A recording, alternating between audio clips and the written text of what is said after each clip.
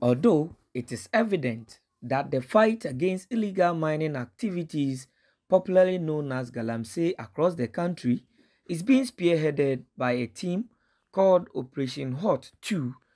the Western North Regional Security Council, chaired by Honorable Richard Obeng, in their second quarter meeting on Tuesday, 14th June 2022, considered establishing a special regional-based joint anti-Galamsey task force to augment the efforts made by the National Task Force to clamp down the terrifying Galamsey activities raging in the region. According to the minister, the periodic operations by the Operation Hot 2 has given room for illegal miners to carry out their activities during the spaces in between the operations. Hence, the need for home-based task force for consistent and continuous pursuance of the Galamseyers to stop them from operating. Just yesterday, the combined effort of the military here, the police service, and the allied armed forces, and the intelligence community within the Western North region, and the citizens who also volunteered information, it gave us within the shortest possible time to accost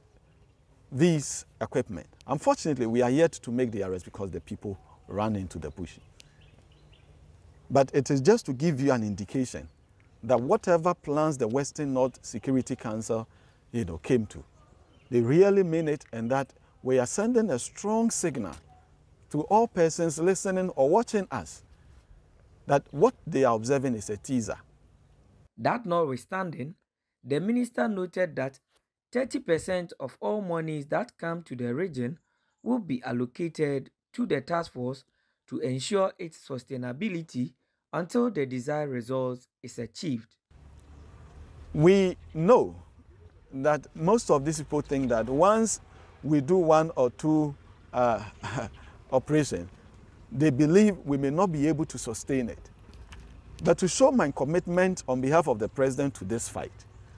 I indicated to members of the Regional Security Council that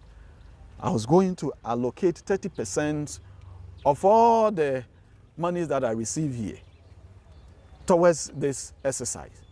just so that we sustain it beyond a week, beyond 2 weeks, beyond 1 month, and to sustain it for as long as we are able to get these people to do the right thing. A few days after the declaration to fight against illegal mining in the region, the Western North Regional Security Council, led by the